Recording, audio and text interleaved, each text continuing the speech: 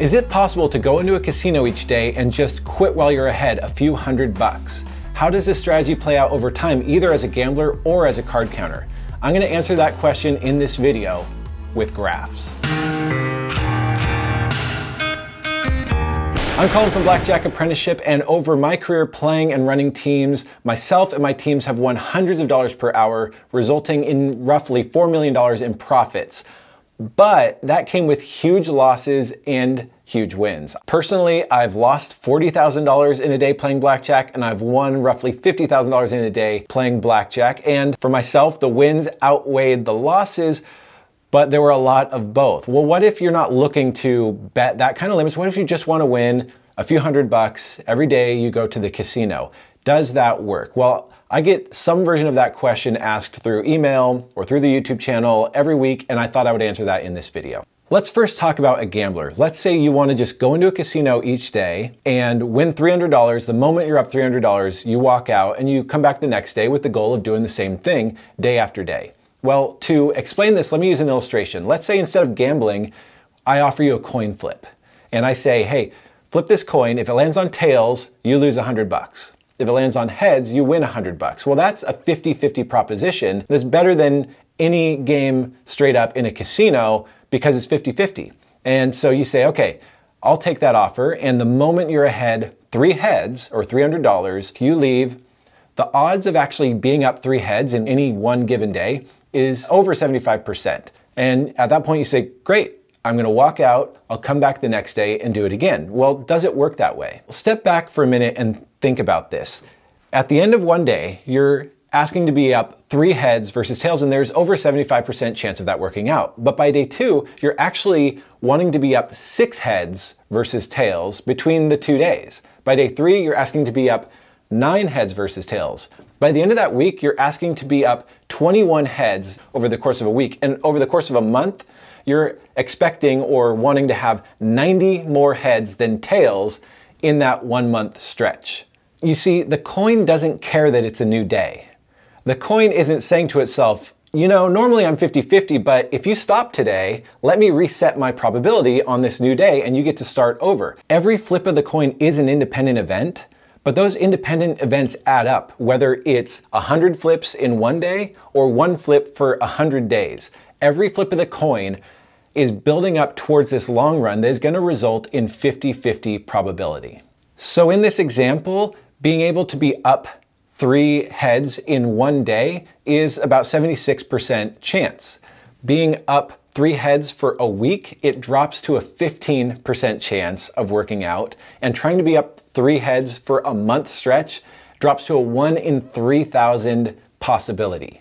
To try to give you a visual to explain what I'm saying, here's a really hokey graph that I made with my terrible Photoshop skills. But what you can see in it is that after only 1,000 flips, the odds are getting closer and closer to 50-50. Now, this red line I added to the graph is what you're trying to do over time. And you're trying to continue to stay on the heads side of 50-50 as the probability gets closer and closer to the 50-50 line. It's just not going to work. It doesn't matter if you quit for one day and try to start over the next day. Every flip of the coin is getting you closer and closer to 50-50 over the long haul. Now that example was for a 50-50 proposition, but if you're gambling in a casino, you're not playing 50-50. If you're using basic strategy at blackjack, the casino has 0.5% edge. If you're playing anything worse than basic strategy, God forbid, you're playing poor blackjack or you're playing a game with a larger house edge, every time you gamble, even if you quit while you're ahead and come back the next day, you're just working towards the inevitable, which is the math working out. Now, what does this mean for a card counter? Well, the beauty and the curse of card counting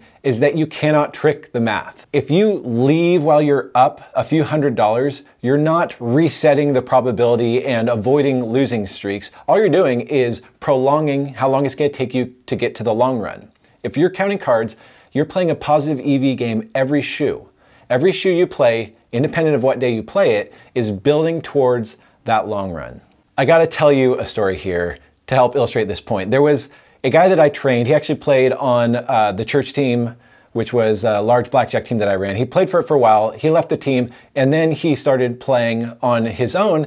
And he calls me, he says, Colin, I figured out a brilliant way to avoid losses. He said, what I do is I go into the casino and I play at the blackjack tables. And once I'm up a bit, I go out to my car and I play on the Blackjack Apprenticeship iPhone app until I hit a losing streak. Then I go back into the casino for my inevitable winning streak, which is sad and hilarious because that's not how it works. The cards don't know where you're playing. Every hand of blackjack is building towards this long run, and you can't trick the math into the losses being on a phone and the wins being in a live casino. It will not work that way. While you cannot avoid the losses with all the randomness of the game, everything will play out at the table.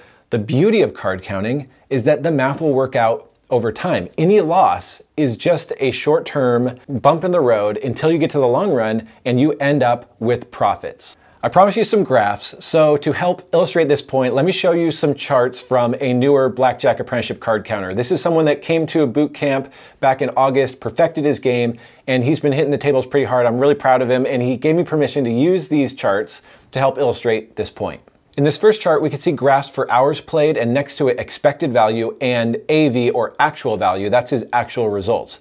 And each one of these bar graphs is for a separate month. So you can see that November is when he played the most hours and also generated the most expected value and actually happened to win the most money. It would be nice if every month worked out that way, that you generate more EV, you win more money. But then look at December.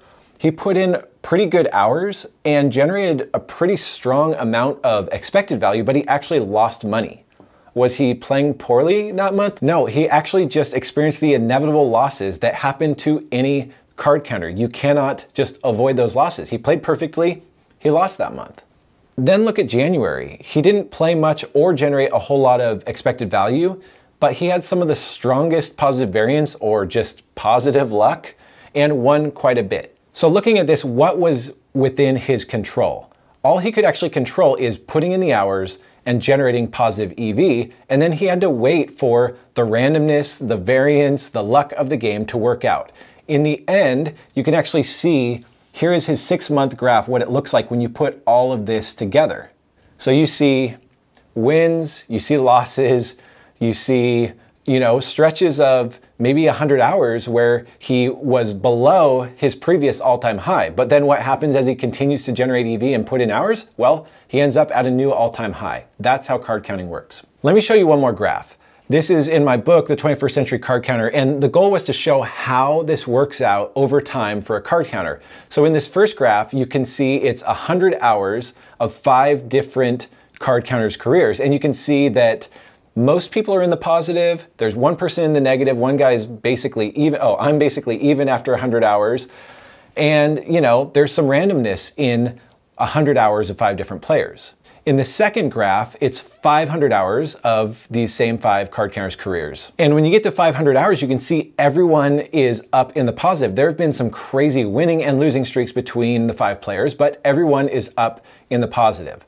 This third graph is after 1,000 hours of these same 5 card counters' careers, and you can see that the 5 people are all converging in the same area of up and to the right, all in the positive. As they generate EV, all the wins and losses rule out. What's left is the math, which is that card counters end up with the casino's money. So whether you're a gambler or an advantaged player, you cannot trick math. You cannot overcome odds through trying to get ahead of the curve each day. The math will work out over time. All you can do is learn how to play a winning game and generate positive EV. If you don't know what I'm talking about when I say what is EV, check out this video right here on what is expected value. It is the foundation of how card counters and advantage players think. It's also how casinos think, and you need to empower yourself to know how to generate positive EV.